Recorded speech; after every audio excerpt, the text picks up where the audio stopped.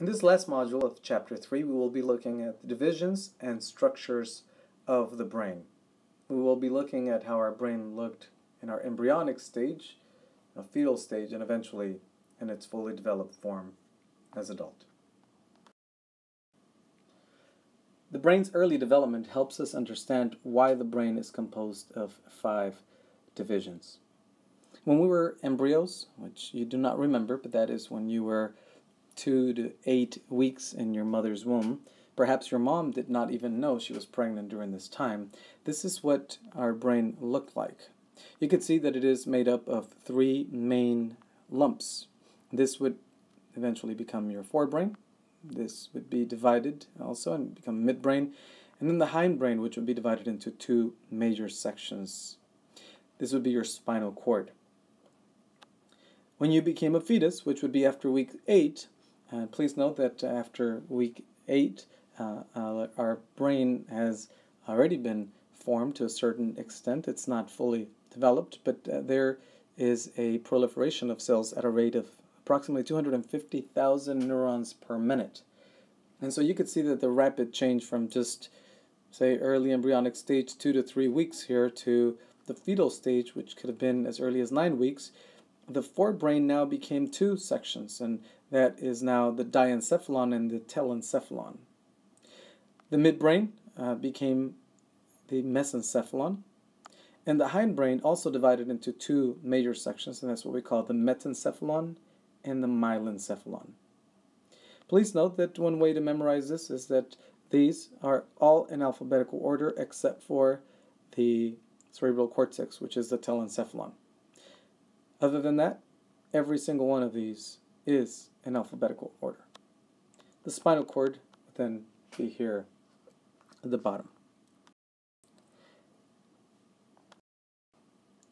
You see the word encephalon in everything, and that is because encephalon means within the head. In humans, as in other vertebrates, the telencephalon, that is the left and right cerebral hemispheres, undergoes the greatest growth during development. The other 4 divisions of the area are often referred to collectively as the brain stem. The myelencephalon is often referred to as the medulla. Here you can appreciate, again, the human brain as we've been seeing it throughout. And so as we look at this in here, I want you to perceive the outer layer, but also please note that within the telencephalon we have the diencephalon and the mesencephalon and the metencephalon, and eventually the myelencephalon, and we go down to the spinal cord. We'll start at the bottom and work our way to the top. Looking specifically at myelencephalon, we are talking about this specific baby blue area here. This is what's known as the medulla, and this is composed largely of tracts that carry signals between the rest of the brain and the body. As you already learned, the afferent nerves carry sensory information from our body to our brain, and then our brain responds by sending efferent nerves that would generate some type of motor output. This is where we also find the origin of reticular formation, which is a nuclei network that's involved in various functions. I'd like you to think of them as 2 chromosomes or little strands that are responsible for our cardiac functions and our breathing functions and our circulatory and sleep movement, etc. And I'll show you a picture of this in a bit. Please note that this reticular formation is a complex network of about 100 tiny nuclei, and this is basically what occupies the central core of the brainstem, from the posterior boundary of the myelencephalon to the anterior boundary of the midbrain. This would be a good idea for you to check up on those directions of the vertebrate. Posterior referring to the back, anterior referring to the front. The parts of the reticular formation seem to play a role in arousal. The various nuclei of reticular formation are involved in functions that were stated earlier, but also attention, movement, maintenance of muscle tone, and various other reflexes. As we look at the other part, and that is the metencephalon, another part of the hindbrain, we know that this is made up of the pons and the cerebellum. The pons would be this nudge that you would see here, this purple one, and then the cerebellum would be this large piece of the brain. The pons is in the ventral surface, and by ventral, you know that when we're talking about the brain, we're talking about the bottom. Dorsal would be up on top.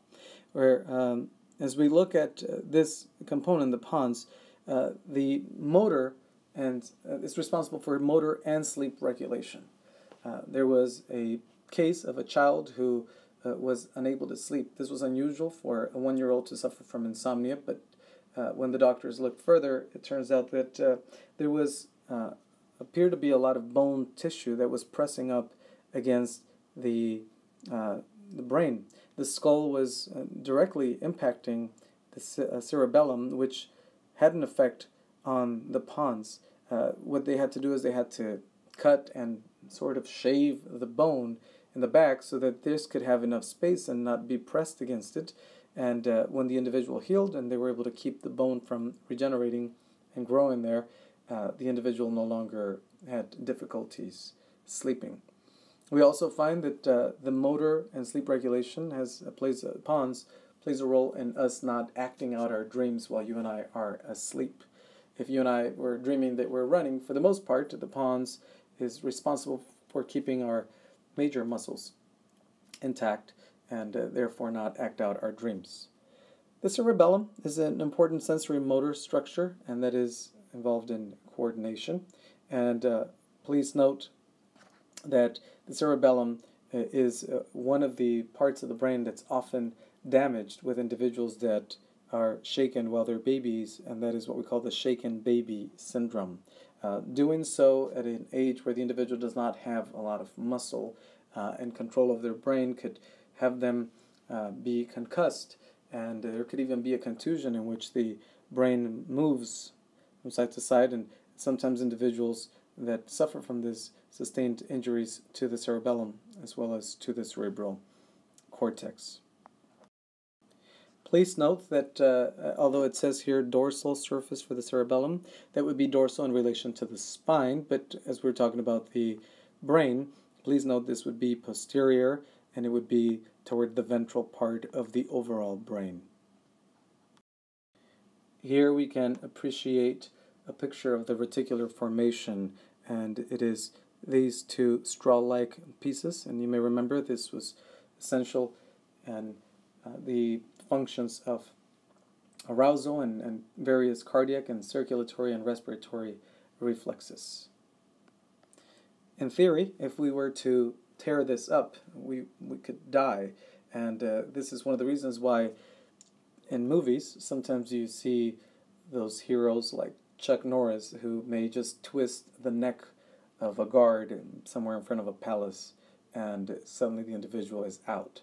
And the idea behind is that if you have enough strength, you could potentially kill the individual as you would interrupt the activity that was being sent through the reticular formation to our heart and to our lungs and everything else that keeps us alive. And this, in fact, can be seen when individuals that kill chickens. Sometimes you may have heard of chickens that are killed by sometimes just snapping their neck or spinning them around. And essentially what you'd be doing is tearing or interrupting the signals that would be sent through reticular formation. You can also appreciate a better picture of the cerebellum and of the pons and the medulla. We now work our way up to the midbrain, and that's what we call the mesencephalon. Please note that the midbrain is made up of two divisions, the tectum and the tegmentum. And so when we talk about the tectum, we're talking about this part right here. Tegmentum, we're talking about this part here. This would have been a cut across right here. Try to figure out what type of cut this was by looking back through your notes. The tectum part of the brain is the dorsal surface of the midbrain, and this is composed of two colliculi. So we have the superior colliculi that you see here, and then the inferior colliculi, which are not seen here, but you could see it pointed here. Please note that the inferior colliculi are known for having auditory functions, whereas the superior colliculi are going to be seen active when we have visual motor functions. We'll be talking about this in more detail in chapters 6 and 7. If you haven't figured out what type of cut this is in here, it is a horizontal plane that we're able to appreciate here. We also see the periaqueductal gray area, and this is of great interest, especially for individuals trying to come up with ways to numb our bodies so we could not experience pain. We'll be talking about this in more detail in future chapters, but please note that this plays a role in anesthesia analgesics. There's gray matter that's situated around the cerebral aqueduct, which is the cavity here, the hole. And through this hole, we have cerebral spinal fluid that's flowing in and out. The duct connecting the third and the fourth ventricles is basically this. This area is of particular interest because of its role in mediating the analgesic effects of opiate drugs, and we'll talk about the receptor sites that are present there.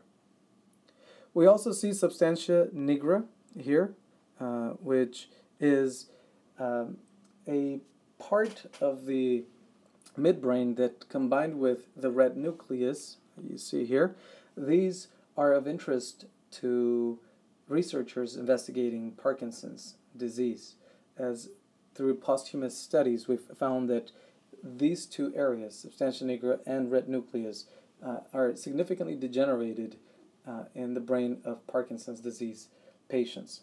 And so we believe that they're both important components of the sensory motor system, and that's why the individuals who may have suffered from degeneration from this thing are unable to control, and they have those tremors that Parkinson's is known for. As we're working our way to the top, we've now reached the diencephalon. The diencephalon is made up of two structures, thalamus and the hypothalamus, which we'll see in the next slide. Please note that the thalamus is comprised of many different pairs of nuclei, and these nuclei are primarily known for their sensory relay purposes. You will see in chapters 6 and 7 that the thalamus is key in sorting the messages that are received from our organs and nerves and then sending them to the corresponding areas of the cerebral cortex. For example, the eye would send information from here in the optic nerve over to the lateral part of the thalamus. From there, it would then branch out, and it would determine that it would be sent over to somewhere in the occipital lobe. That is the lateral part of the thalamus, and that's what's known as the lateral geniculate nuclei. The medial part, which would be closer to the inside, this would be used whenever we have auditory signals. So when these sound waves come in and they impact our tympanic membrane and have a chain reaction on the ossicles, and then our hair cells in our basilar membrane are moved and waved, that would then go through the hindbrain to midbrain and eventually make its way to the medial part of the thalamus. That's the medial geniculate nuclei, also known as the MGN. And the ventral posterior nuclei is responsible for somatosensory relay station. And so we're talking about any sensations in our body, and that has to do with anywhere all over our body. For the purpose of testing you on this, where would the ventral posterior nuclei be? You may pause the video and try to figure it out. If you said that ventral would be toward the bottom and at the top, you are correct. And so this is basically with the thalamus. I want you to know that the thalamus, we have two. We have one on the left and one on the right. These are two lobe structures that constitute the top of the brainstem, the dorsal part. One lobe sits on each side of the third ventricle, and the two lobes are joined by what we call the massa intermedia, which runs through the ventricle. The visible on the surface of the thalamus are white lamina, which are layers that are composed of myelinated axons, and you could see these right here. You can see that looks kind of like a peace sign. That is basically that. I want you to know that the thalamus is basically a relay station, similar to a mail room. See, where I work, there are hundreds of employees, and when I receive mail, then it is the mail room's job to sort it specifically to my mailbox. Otherwise, if it goes everywhere, then there'd be chaos, and nobody would get their mail. The thalamus does that exactly. It sorts the sensory input that's being received, whether it be visual, whether it be auditory, whether it be somatosensory. And you will learn later that the olfactory sense does not go there. It has their own. So we'll talk about that later. But other than that, the thalamus would have sorted out the energy that was received, and it would have then sent it to its corresponding area of the cerebral cortex. The other structure of the diencephalon is the hypothalamus. Hypothalamus sits right below our thalamus, and in fact, hypo means below, and that's why it gets its name. This is an important part of our brain, just like others, that's responsible for homeostasis. You may remember that homeostasis is maintaining the steady internal environment of your temperature in your body. For the most part, if you stay in 98 degrees, then that's good. But if there were to be a hot day or you have a fever and you're reaching 102, then the hypothalamus would do whatever it can to maintain your body temperature at 98. This works very closely with pituitary gland, and please note that while I just made use of the body temperature as an example, it also is responsible for hormonal balances and for circadian rhythms in terms of whether you are a person that wakes up early during the day and goes to bed early at night, or if you're a person that goes to bed late at night. All these different regulations would be controlled for by your hypothalamus. Hunger, sleep pattern, sex drive, and many other things are controlled by this part. The pituitary gland is a gland that is a master gland to the rest of our endocrine system. Our endocrine system is a network that is all over our body, well, in our upper body, and this is basically what controls, the pituitary gland is what controls our ovaries, our testicles, the pancreas, and many other glands and organs in our body. This is working in tandem with the hypothalamus as it receives information from the rest of the body. The pituitary gland sends it over to the hypothalamus. The hypothalamus then gives an order for the pituitary gland to then secrete hormones, to send a signal for the organs to secrete hormones at the rate that is needed. Please note that the pituitary gland dangles from the hypothalamus, so you see a picture of that here, and this would be the equivalent of that as well, and this is on the ventral surface of the brain. We also see the optic chiasm, and we'll talk about this later. This is the point at which the optic nerves from each eye come together, and we'll discuss this in more detail in Chapter 6. And we also see the mammillary bodies, which would be right here, the hypothalamus. And this is inferior surface of the hypothalamus, meaning behind the pituitary. And this is, as I stated earlier, the relay station for the olfactory system. Whereas the eye and the sound and somatosensory areas go to the thalamus, the smell, the sense of smell, has a specific part, its own relay station, and that is what we call the mammillary bodies. Please note that the mammillary body and others are part of the brain's limbic system, which we will discuss in further detail later. We've finally made it to the telencephalon, and this is the outermost part of our forebrain, which is responsible for analyzing sensory processing and higher brain functions. Thinking, decision-making, hopefully a good one, is controlled for by the cerebral cortex. We'll be talking about this for the next slides, and this is the largest division of the human brain. It mediates the brain's most complex functions. It initiates voluntary movement, interprets sensory input, and mediates complex cognitive processes such as learning, speaking, problem solving. The cerebral cortex is a layer of tissue that covers the cerebral hemispheres. Because it is mainly composed of small unmyelinated neurons, it is gray, and it is often referred to as the gray matter. The layer beneath the cortex is mainly composed of large myelinated axons, which are white, and because of that, they're referred to as white matter.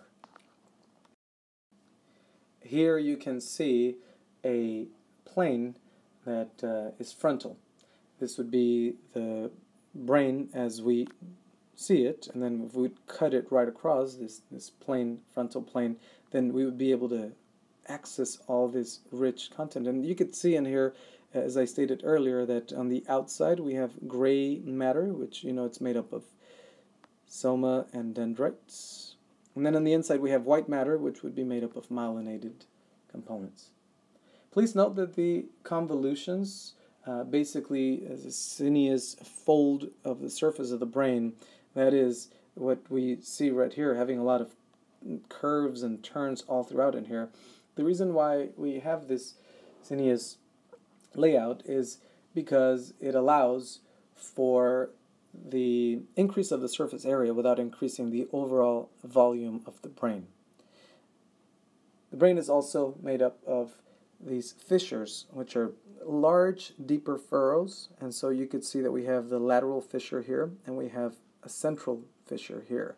You could also appreciate the central fissure here. You could appreciate the lateral fissure here, and these are basically deeper furrows, deep ruts or grooves or lines or wrinkles that are seen in the brain. And we'll see how these are influential in separating the different lobes from each other.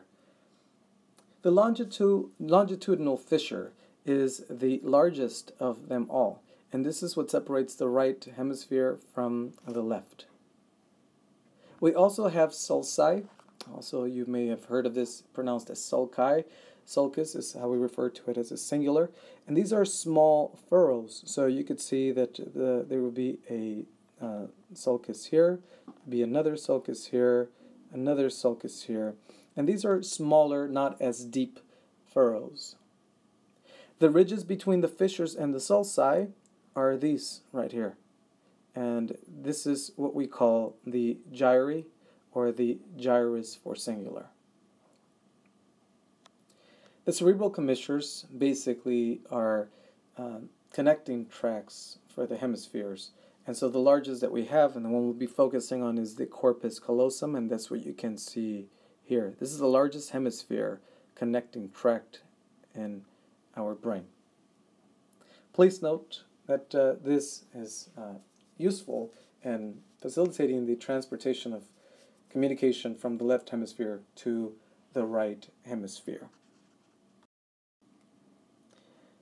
Cerebral lobes are not functional units, meaning they do not only have one set of functions. The cerebral cortex just happens to be folded on itself and at certain places during development. And so here we will look at the different lobes, cerebral lobes that we have. And before we go on to that, I'd like to also speak of the two major fissures on lateral surface for each hemisphere. We have the central and lateral fissures, which we can appreciate a little bit different in this picture. Here you see the central fissure, and that is what separates the frontal lobe from the parietal. Here you have the lateral fissure, which separates the temporal lobe from the frontal lobe. And in the back we do not have fissures, but this is where we would have our occipital lobe. Please note that the three major gyri on the lateral surface of each hemisphere are right here. You have the precentral. This is this gyrus here, this ridge. There's a little furrow over here. So you have this. You have the postcentral gyrus. This will come in handy when we look at somatosensory sensation stuff. We also have the superior temporal, and that would be this right here. These are the three major gyri on the lateral surface, and they're found on each hemisphere. Please note that when we look at the four different lobes we see here, at the occipital lobe, this is where we analyze our visual input. Everything we see would then go through the lateral geniculate thalamus, the LGN hypothalamus. Then we'd swing around over to the occipital lobe, where we would analyze it and then make a decision as to what to do about it. The parietal, which would be the purple one here, this is plays roles in receiving the location of both objects and our own bodies, and in directing our attention to things that are important. The temporal has three general function areas. You have the superior temporal, that's involved in hearing and language. You have the inferior temporal, which identifies complex visual patterns. The medial temporal, which is not visual from the usual side view, but it is important in certain kinds of memory. And then we have the frontal lobe, which has two distinct areas. We have the frontal lobe here. The precentral gyrus, which is what we see here, and the adjacent frontal cortex is responsible for motor function, so our movement, what you and I are going to do. The frontal cortex, which is anterior to the motor cortex, and this over here, this performs complex cognitive functions, planning responses, sequences, evaluating the outcomes of potential patterns of behavior, assessing the significance of the behavior of others. These are some of the functions of the lobes. We'll be talking about these in greater detail in future chapters. The telencephalon also has some subcortical structures, and so we'll be looking specifically at the limbic system. Although much of the subcortical portion of the telencephalon is taken up by axons that project to and from the neocortex, there are several large subcortical nuclear groups. Some of them are considered part of either the limbic system or the basal ganglia motor system. It is important to not be confused or misled by the word system in these contexts. It basically implies a level of certainty that is unwarranted. It is not entirely clear exactly what these hypothetical systems do, exactly which structure should be included in them, or even whether there is appropriate to view them as unitary system. When we look at the limbic system, this is a circuit of midline structures that circle the thalamus, looking specifically limbic, which means ring. And so, excuse me, this is why we see that the limbic system is made up of not one part, but of a ring of things that we see here. The limbic system is involved in the regulation of motivated behaviors, including the 4 F's of motivation: fleeing, feeding, fighting, and sexual behavior. Here you can see the major structures of the limbic system. The mammillary bodies, which you may remember earlier, we spoke about this in here, is involved in the olfactory relay station.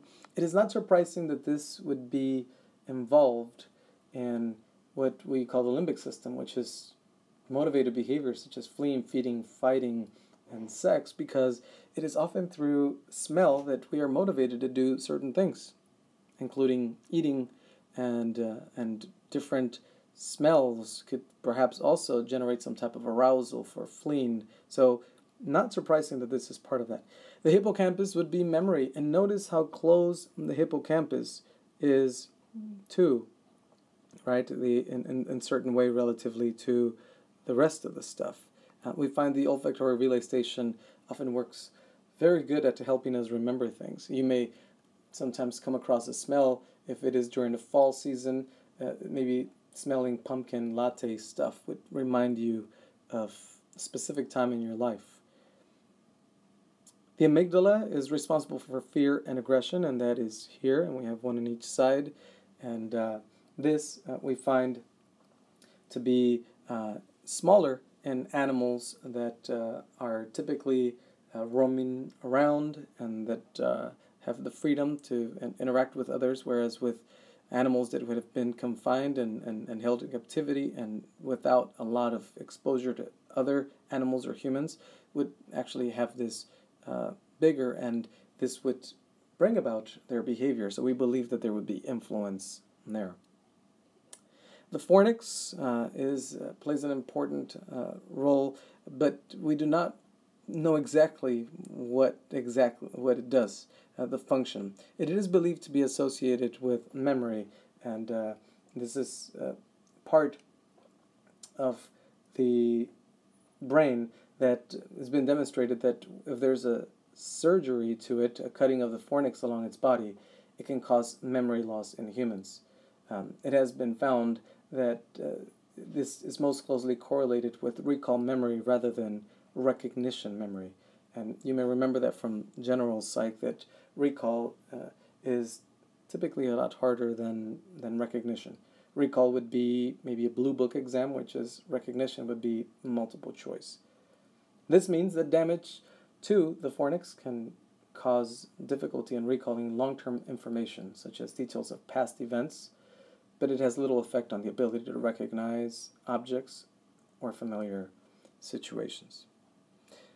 The cingulate is responsible for recognizing angry or fearful facial expressions, and we'll talk about its relation to other parts of the occipital lobe later, and also the septum, which is involved with feelings of pleasure, and we'll talk about this also later. Notice how this ring is what makes up the limbic system.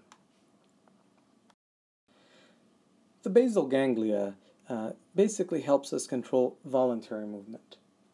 And when we're talking about voluntary movement, it typically is because we may obtain a reward. When we started this chapter, you started with this picture that is projected up in the right corner, and it is of a gymnast who is engaging in voluntary movement for the purpose of winning a competition, we suppose. Please note that the major structures for this are also the amygdala, the striatum, which is the caudate nucleus, and the putamen, and then the globus pallidus in here. Please note that the nucleus accumbens, which is what we see here, is believed to play a role in the rewarding effects of addictive drugs and other reinforcers. And so this is why we believe that even with certain movements and with certain things, we would perhaps generate some type of pleasure.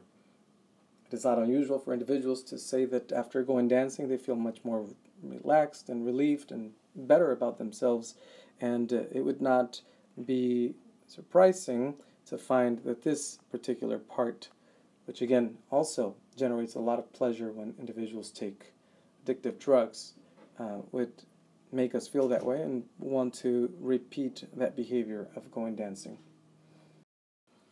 Parkinson's disease is associated with the deterioration of a pathway that projects to the striatum from the substantia nigra of the midbrain. You may remember that from earlier, one of the slides. Substantia nigra is associated with deterioration, and we've seen that in posthumous studies of people with Parkinson's disease.